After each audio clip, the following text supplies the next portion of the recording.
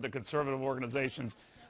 We're told initially, Margaret, started questioning their tax-exempt status, but it went well beyond that, right? What kind of stuff would they do? Well, initially, groups were coming in seeking a tax-exempt status in March, April 2010, as we now know, and they were coming under horrific scrutiny. I'll give you some examples. They wanted to know if individual board members had taken certain positions publicly, and if they took positions publicly, what were they? That's an outrageous violation of the First Amendment. Nobody ever asks Media Matters or any of those left-wing groups these kinds of questions.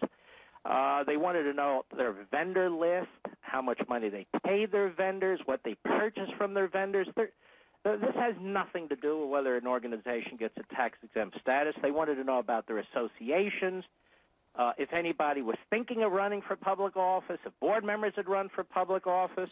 It was a clear effort to intimidate and to prevent these organizations from getting the tax-exempt status they have a right to under the Internal Revenue Code.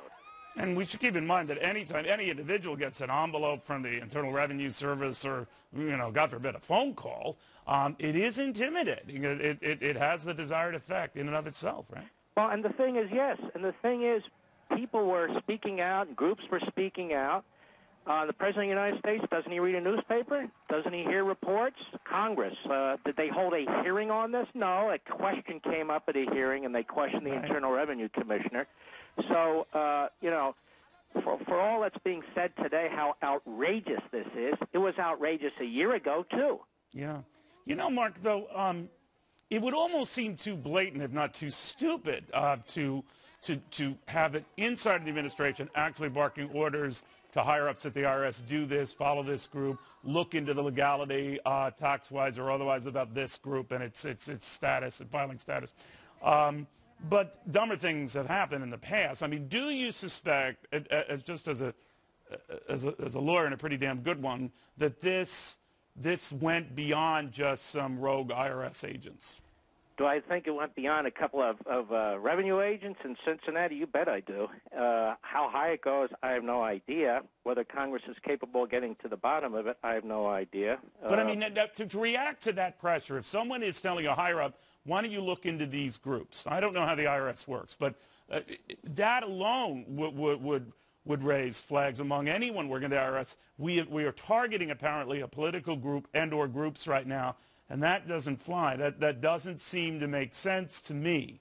I'm talking about from the perspective of an IRS agent or a district head, looking into something, that the order itself, if there are following orders, it doesn't sound right. Are you saying there aren't stupid people in government? There's stupid people all over the place who I do forgot stupid that. things. That was a very stupid point I made there. No, it wasn't. But the point is, I don't think we should make a decision and say, I can't believe people are capable of this, or I can't believe that this would be. They need to investigate this, and the way you investigate this is use the full powers that Congress has in its oversight powers to issue subpoenas, to get documents, to interview people, depose them, to bring people in and make them testify under oath, and to do it publicly, because the government belongs to us, and that includes the Internal Revenue Service. I'll tell you something else. The President should have apologized to these Tea Party and conservative groups. Members of Congress who've been thumbing their nose at them should do the same. And again, I know this is unpopular.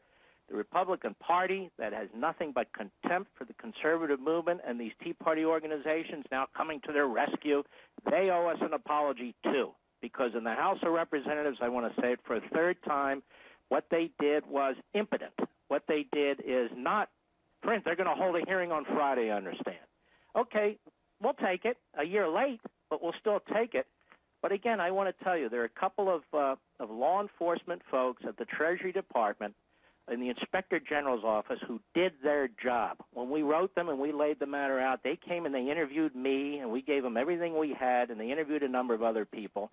And there are other legal groups like Jay Sekulo's group who deserve credit, too, for representing a number of these groups. But the fact of the matter is there's a reason why people are so negative on the federal government. They should be. Yeah. Mark Levin, it would have been a very different story had he's been in some left-wing groups maybe targeted, but neither here nor there. The controversy is now, and the uproar is now as well. Mark Levin, thank you very, very much.